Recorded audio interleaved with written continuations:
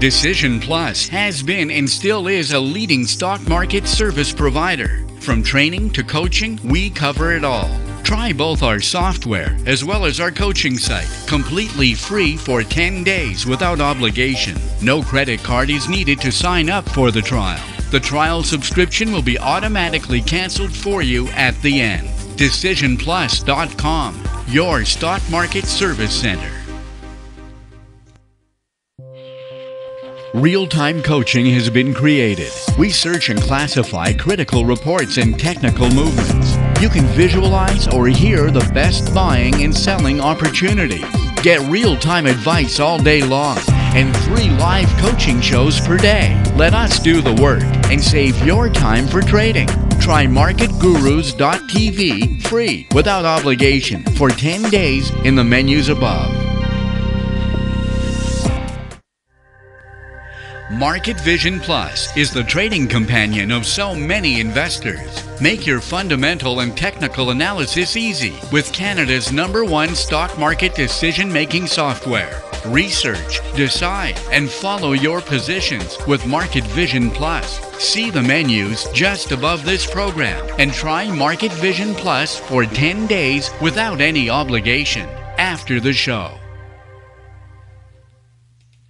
When it comes to day trading, Trader Plus is the right tool. Track 50 quotes simultaneously, create dozens of quick lists, display as many as 30 real-time intraday charts at the same time.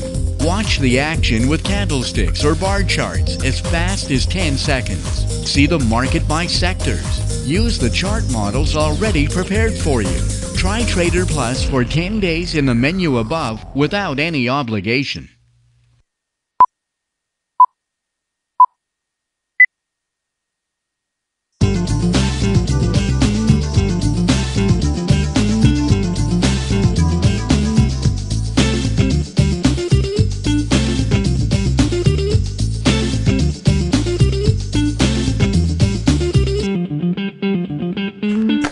Good afternoon, everyone. Welcome to the Swing Trading Show, Wednesday, November 2nd, 2016 at 2 o'clock. It's going to be the minute from the Fed. We expect them to announce an increase of the interest rate for December. That's what the market is expecting. What we think is they are going to do as usual. They will try to soften this, and to make it appearing not too bad. But who knows, So far, the market seems to be thinking that there will be an increase because for some reason, most of the sector are under a correction and the gold is going up. But it's only at 2 o'clock that we'll know. And over and above that, remember that next Tuesday it's going to be the U.S. election, and this could have a very important effect also. So yeah, we have to be a little bit cautious. Anything can happen this afternoon, but But these are the 2 events in a row that are going to happen. So on Wednesday today and next Tuesday, what's going to happen to the market since then? So I think it's time to consider what we are going to do if the market goes one way or the other. So if the market goes down, the first thing to do is to reduce the position before buying bearish stuff. And or if you buy some bearish stuff, it could be it could look like protecting yourself with options. It's a little bit the same, except that it's going to be hard to cover the loss. See, if you have many stocks and they all go down, you would have to buy a lot of ETF bearish ETF to cover that. So so in some case, those people that don't have many positions then could cover in buying some ETF. So it's a question of how many positions you have to protect. But normally it's better start selling some stock and then buying some ETF to cover the losses or even to make money, because there are many people that are quite close to 100% cash right now. Well, yeah, that would be a good idea. Maybe we should raise the question bar right now and ask the people who are close who has a minimum investment or very close to 100% cash on the market, waiting for the market to do something.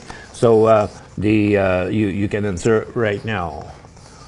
It's the question bar that you opened. I wanted to have the yes and no. Okay, put the yes and no. Put the yes and no button. So you say yes, you are almost cash. Yes or no. Cash or almost cash. So there was a lot of financial result again this morning. Some of them very bizarre, as it is very often. It's been very often recently. Look at Herbalife here. They were expecting $1.09. They got $1.21, which is way better. So tell me why the stock is going down that much. 1% of an increase. Alibaba 78 to 79. The stock was going up. Now it's going down, breaking its support. Gildan 284 to 275, so it's a reduction. That's okay. It's going down the right direction. Yelp 18 to 22. The stock rose but came back on the movement. So the market is a little bit worried right now. Electronic Art 13 cents to 13 cents. Nothing's happening. Frontier is breaking down. And they had, as expected, minus 4 cents in the profit, but 77% increase in the sale. That's another bizarre one. And TransCanada is going down, but there's also not that much because of its financial result. They were predicting 68, they got 78. The thing is, they have, there's a news, and because they are going to sell their assets of energy generation from northwest of the states to reduce their debt. And Cameco is bouncing back 25 cents to 30 cents. Baytex minus 2 to minus 19. The stock should go further than that. And Shaw 32 to 31. Nothing's happening.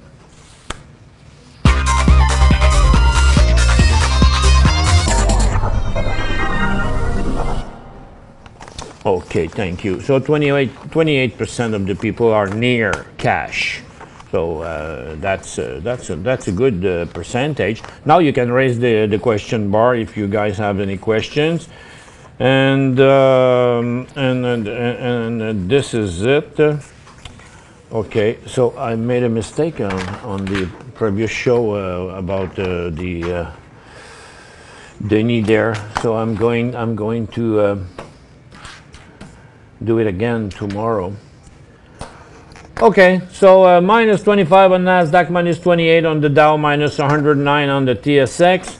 And so far, we're very tightly sitting on the support here, so very close to the reversal of the sideways trend here.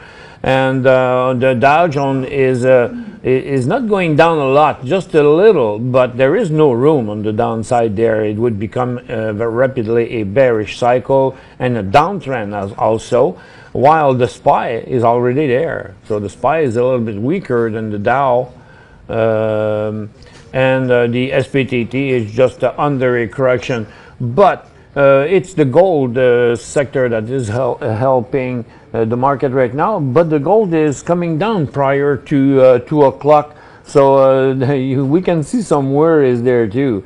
Look at this chart here. The crude oil has been going down all week and last week, and now arriving at its support, so it is very close now to stop the it should stop at this level. You maybe have a little rebound. So if you are short or have bearish ETF on USO, I'd suggest that you take some profit and do so also on the gas with UNG, but hold some because the gas is still very, very heavy and going down right now.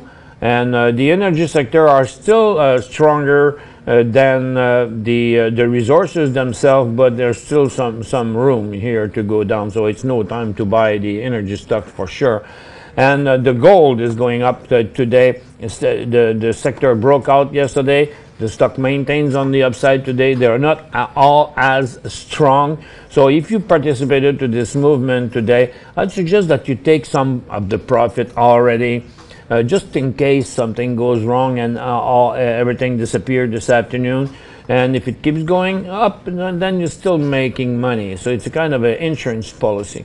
And so the gold stock, as you can see, are going up too. The mining is under correction today. Most of the stock, no longer any bullish situation in the very short term for tech. And First Quantum is under a correction, and Hudbay has that went up a little bit too much, is doing more correction than the others. And most of the other sector are all in a downtrend, bearish cycle. It all goes like that. Like here, the telecom are heading towards the support, and the financials are now in a bearish cycle, going towards the support. The industrial are doing it as well, in line to reach the support soon. The real estate keeps plunging. Because they're afraid of the interest rate, and utilities are breaking down today, and interest rates affects that too, and the healthcare are returning down, and the big bounce yesterday happened because of Valent that did a big move at 3:30. I'll show it to you a little bit later. And consumer staples look like they're going to break down as well this afternoon, and the technology is still negative. So besides the bullish movement we see on the gold today, all other sectors are negative, are being in a bearish cycle or close to be in a bearish cycle, and many sectors are close to begin a new downtrend as well. So it is not really the good timing to buy a long position this morning on bullish stock, because there aren't any. But even on bearish ETFs, before 2 o'clock, anything can happen. It can really bounce back hard. Who knows what they're going to come out with? But so far, the market is showing that should be on the downside. Find answers to your questions by emailing your host at btm@decisionplus.com. 5 good reasons to manage your investments with National Bank Direct Brokerage. Commission fees fixed at $9.95 anytime for all clients and starting at only $6.95 for active investors. No administrative fees if you hold at least $20,000 in your accounts. Registered accounts available in U.S. currency. Powerful tools to help you manage your portfolio. Award-winning customer service and satisfaction levels amongst the highest in the industry. To learn more, visit nbdb.ca or call us now. Real-time coaching has been created. We search and classify critical reports and technical movements. You can visualize or hear the best buying and selling opportunities. Get real-time advice all day long and 3 live coaching shows per day. Let us do the work and save your time for trading. Try marketgurus.tv free without obligation for 10 days in the menus above.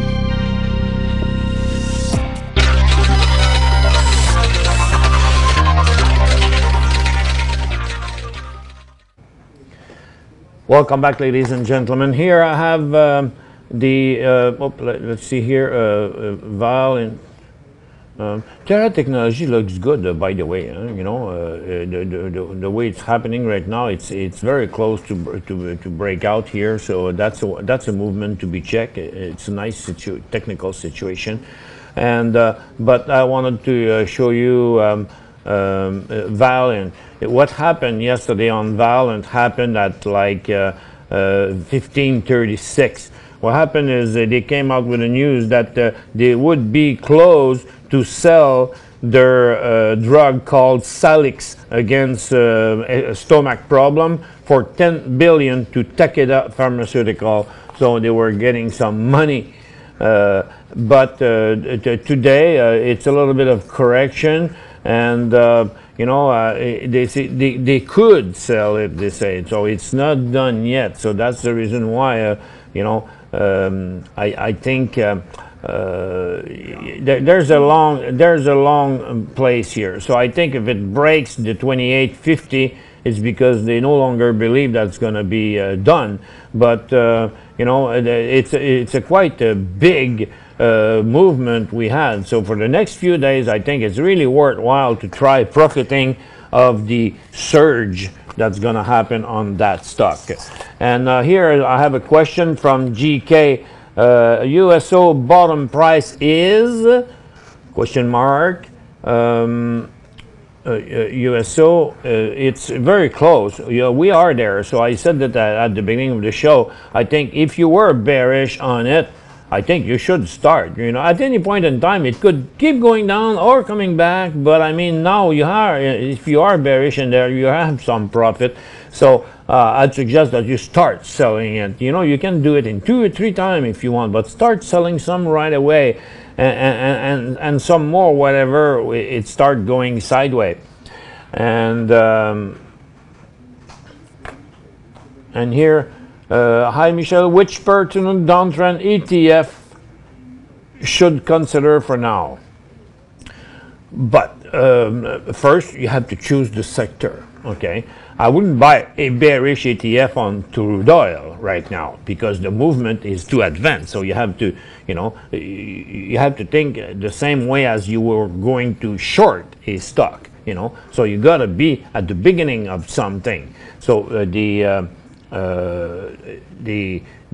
what else? There is none on the mining. You know, so the best ETF are either on the market or on some sector like gold and energy. So you can't buy bearish ETF on gold right now. You know, unless whenever it stops here and come back the other way, would be retaking its downtrend. So that is a possibility there. A little bit later, you also have FAZ, but you know, I have some concern in buying ETF on an bearish ETF during an uptrend, because this could be just a correction and then go back up. So it would not be nice right there.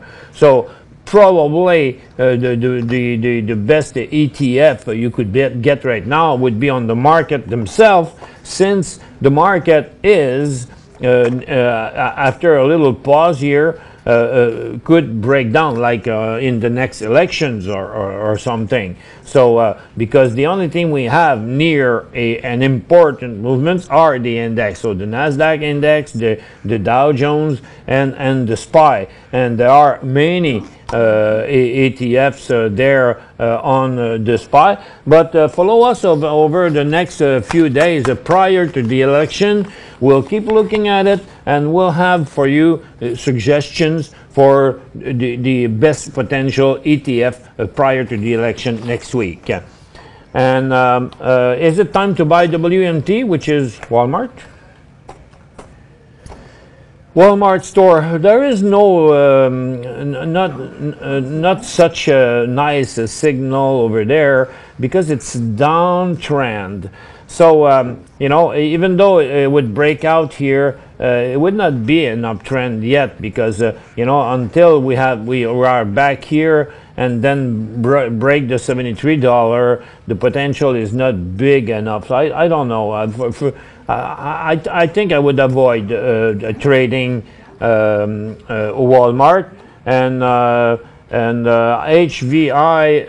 I want to follow with that one.